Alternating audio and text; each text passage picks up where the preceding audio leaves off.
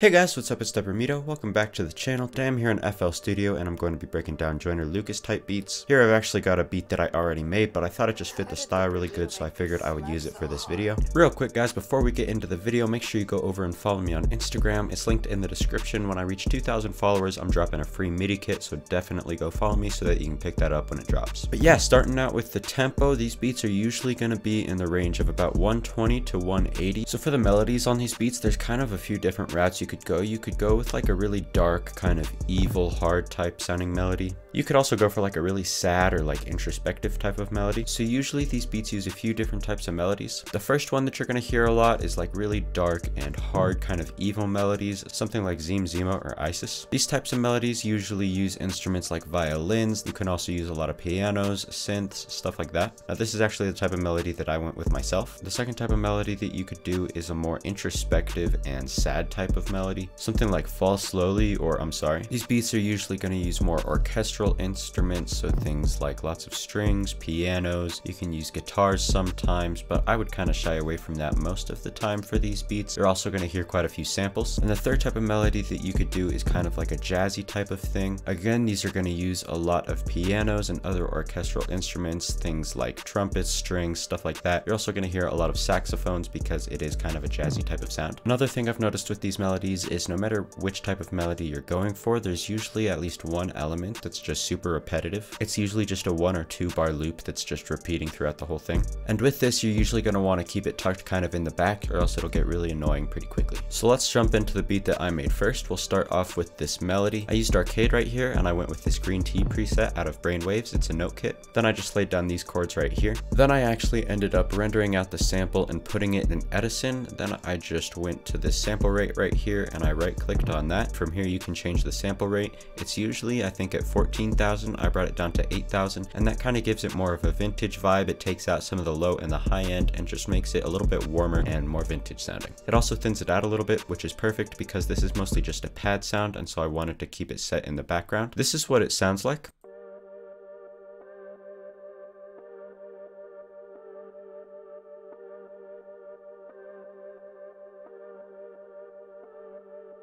So as you can hear, it's very dark and simple. It's a little bit repetitive, not too crazy. It's basically just there as kind of the backbone of the melody to kind of build everything else around. Next I went with arcade again, and I used this overture kit. I just laid out these 2 little runs right here, and it sounds like this.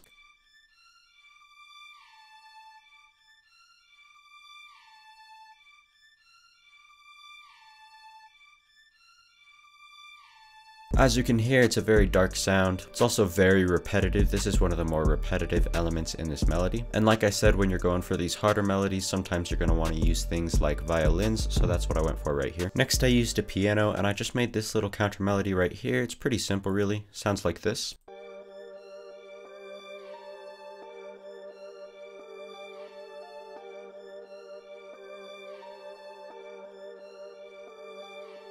So obviously that might be a little bit hard to hear. It is very much just tucked into the back. It's not much of a main element in this beat. For the last part of this melody, I just added a sub bass. Very simple pattern, as you can see here. It's just following the root notes. This is what it sounds like.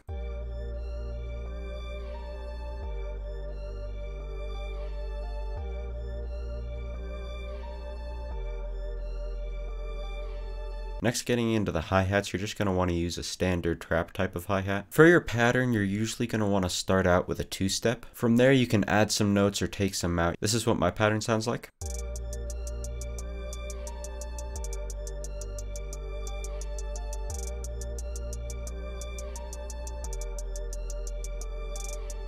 Next, I just added in a snare sound. Usually these beats are going to use some sort of a trap snare instead of a clap. Clap is a little bit more rare, but you can definitely still go for it if you want to. Next, you're just going to want an 808. One thing with the 808 is you are going to want a little bit of distortion on it. Not a ton, but I'd say like medium distortion. For your 808 pattern, you're going to want to keep it mostly pretty minimal through here, but then these last 2 bars, you're usually going to want to ramp it up a little bit. You can add things like rolls, doubles, jumps, you know, whatever you want to, even slides if you really want it. But besides those 2 end bars, you want to keep it really simple. Usually there's not even any notes in the second measure for these songs. So this is what this pattern sounds like.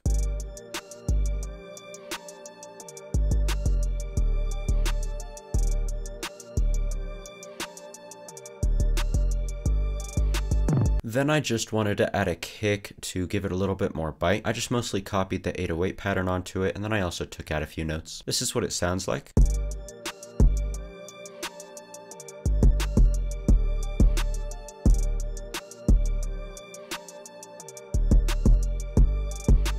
And this is pretty much all I added to this beat. Now, if you want to add some perks, you can, but keep in mind there's not really going to be a lot of them in these beats. Sometimes you'll hear an open hat or a snare or a rim here or there, but for the most part, these beats don't use a ton of those. If you are going to use those though, I would definitely recommend making the patterns fairly repetitive because that's going to fit the style of the beat a little bit more. Do whatever you want though, it's your beat at the end of the day. So next, I'm going to show you guys the mix for this beat. If you guys want to see my mixing process, I'll leave my mixing tutorial up in the card in the corner, but otherwise, let's just jump into it. Keep in mind that on this pad we did lower the sample rate already. Then I also added this EQ just to cut out some of the lows and get rid of a few harsh frequencies and stuff, just kind of shape the sound a little bit. Then we've also got a reverb, turned up the wet a little bit, turned up the decay and the size of the room, and that's about it, but that is a pretty heavy reverb, so it definitely lasts a while. Then I also just came down here and separated it a little bit to make it sound a bit wider. Then on this violin, I've got some reverb right here. I just went through presets on this reverb plugin, which is free by the way. I also have halftime and I set it to 2 bars instead of 1 bar, and I just have this automated to turn on and off throughout the song. Then on the piano, we've got some more reverb, again, pretty standard stuff. And we've got an EQ just cutting out some of the high end a little bit to set it in the background a little more. Then on the bass, I have saturation knob. I turned it down to low setting and I turned the saturation up quite a bit. This adds a lot of bite to the bass and it just makes it a lot harder. We've also got this EQ where I'm cutting out some of the low frequencies. I have this automating to turn on and off throughout the song whenever the 808 comes in,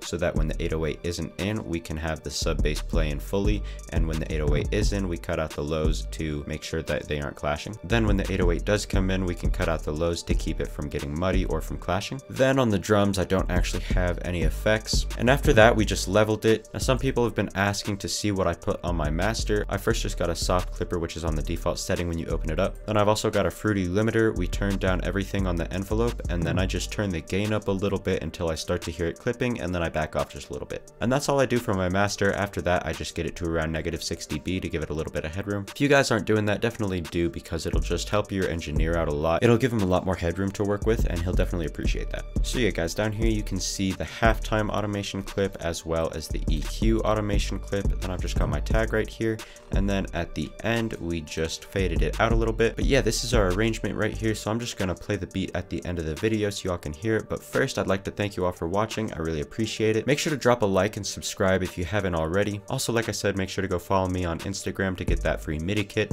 and also subscribe here on YouTube. When I reach 500 subs, I'm dropping a free loop kit. You can also check me out on Patreon if you want to. All my socials are linked in the description, so definitely go check me out. But yeah, that's about it. So thank you all for watching. I really appreciate it, and I'll talk to you all in the next video.